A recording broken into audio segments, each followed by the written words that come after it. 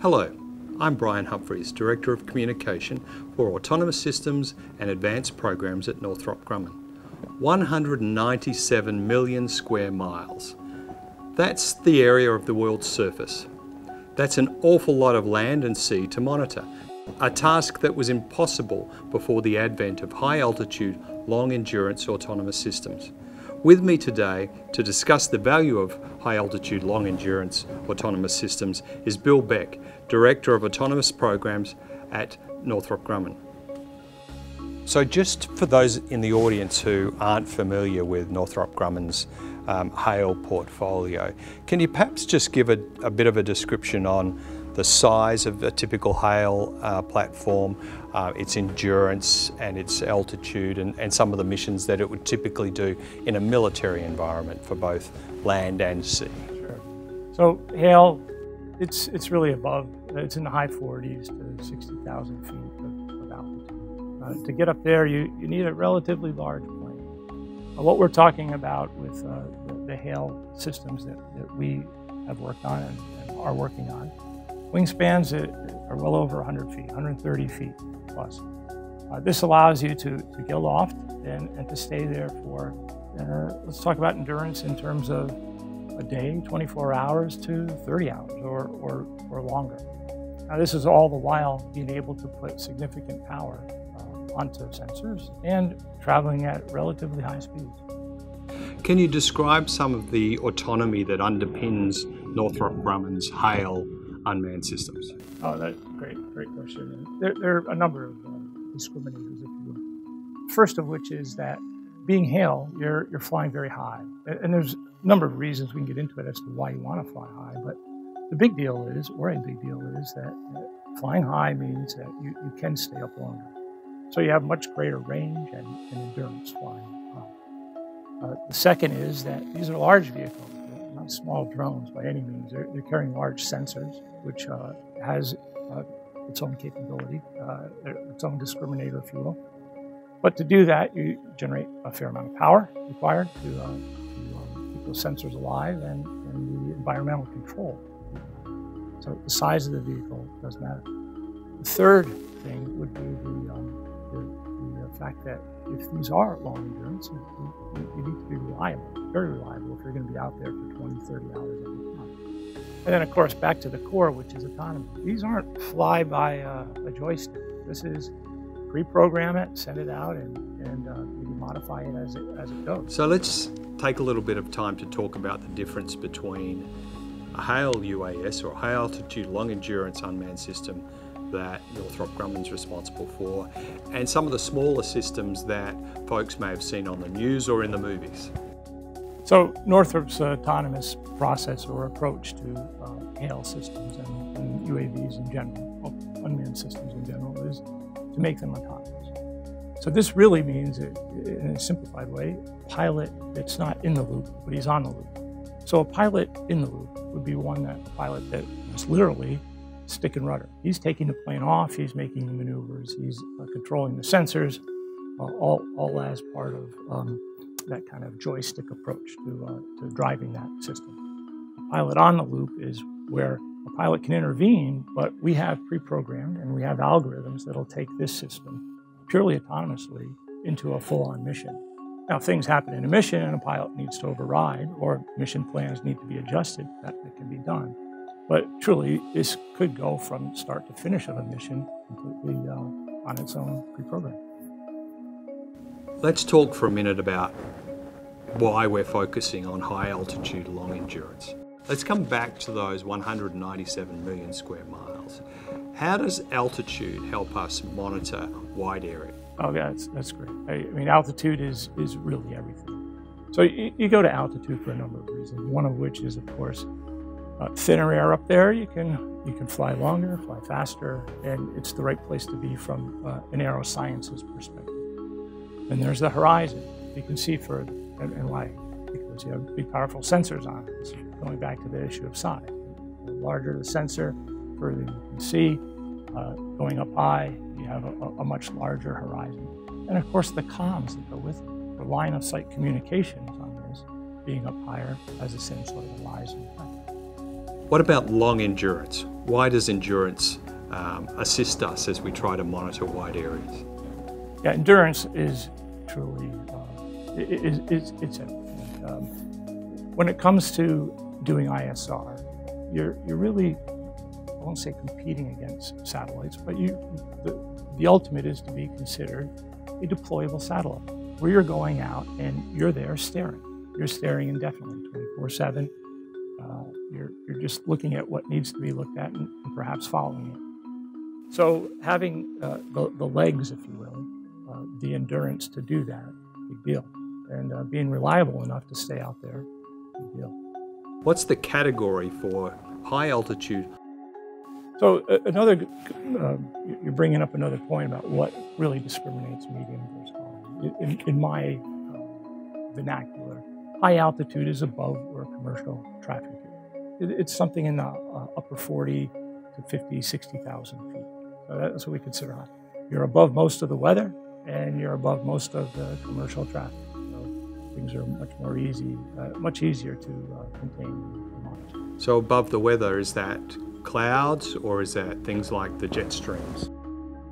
Well, the jet stream does go pretty high. You've got winds aloft for sure, but being able to avoid those things that are less predictable, the thunderstorms, the icing, the lightning. You might be survivable in those things, but why put yourself in harm's way, so to speak? But staying above the weather is key. And you talk about winds aloft. Well, having the speed to begin with a larger plane says that you're going to make good headway regardless of what wind. What are some of the challenges when it comes to operating high altitude, long endurance systems in a maritime environment? Yeah, maritime environments are tricky. The first challenge, if you will, is the fact that the comms, the satellite coverage over the water isn't necessarily as good as it is in populated areas. So you're dealing with bandwidth, and that leads to a lot of other decisions that need to be made and work that needs to be done to make sure that the right data can get home in a timely manner.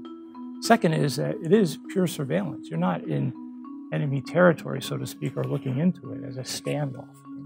You're going to encounter things that you don't know about yet. You're truly doing surveillance. You're going to come up across maritime traffic in a 360-degree sort of environment. Back in 2001, when Northrop Grumman's Advanced Concept Technology demonstrator of a HALE UAS flew from Edwards Air Force Base in California to Australia.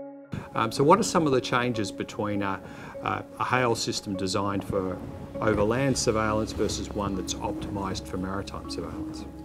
So two major differences right off the top is to understand that the sensors, all of which need to be able to look 360 degrees. So what you found with the original program we referred to, that was a side-looking radar and side-looking telescope, or EOIR. If you look at a maritime application, you want those sensors to have 360-degree field of view and regard. The second would be the type of satellite coverage, the bands that would be utilized, as opposed to the more common KU, you have X and KA systems that support overseas. In 2018, the United States came out with a new national defence strategy. In large part, it pointed to the importance of acting as a joint force, so having Army, Navy, Air Force, Marines, Coast Guard, Space Force, all working collaboratively as a joint force. How can HALE, high altitude, long endurance unmanned systems, including those developed by Northrop Grumman, help with that joint force construct?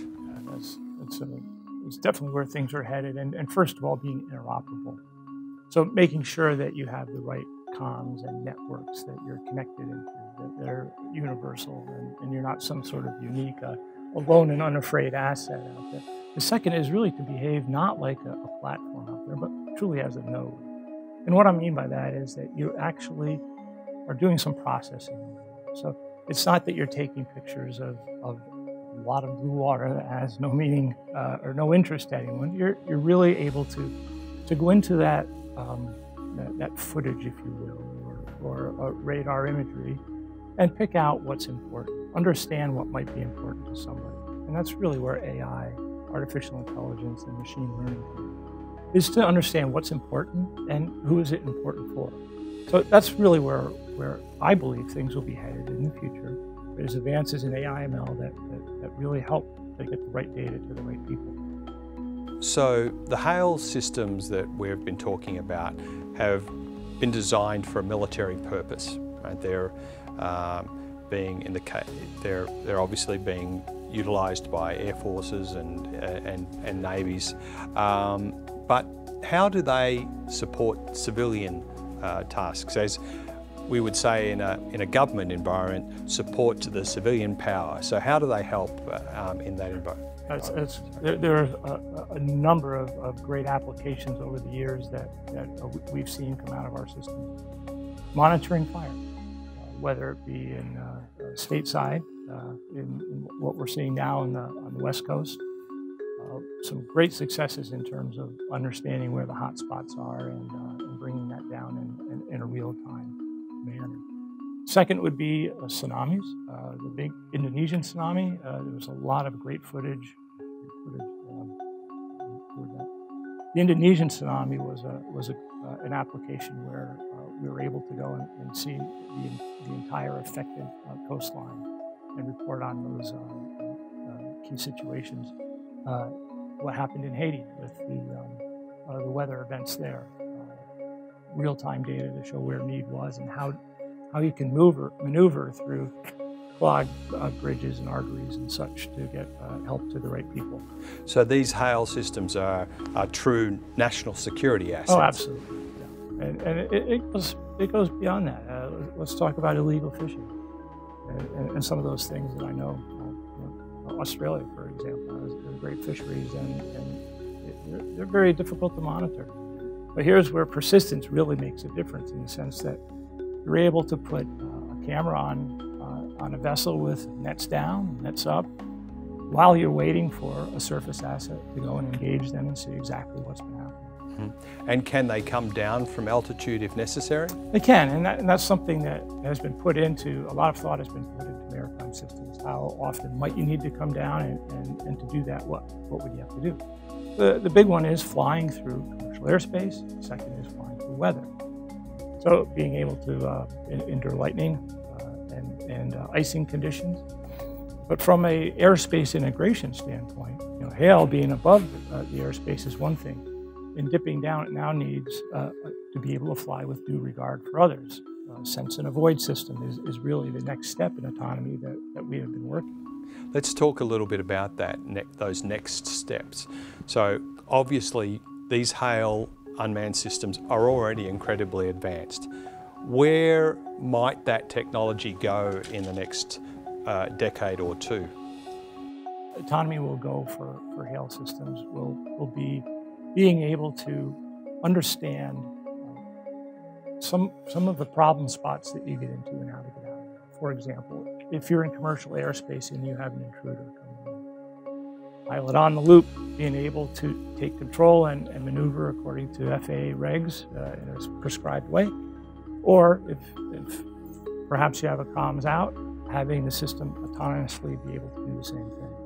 So advances for autonomy I see happening in areas that really depend on AI and artificial intelligence and machine learning. And in my mind, the big advantage for an ISR system that will be brought on by autonomous operations and AI now is being able to realize over habits, perhaps, who is looking for what type of data. Well, it's a fascinating topic, and thank you very much for your time today, Bill, and thank you for watching.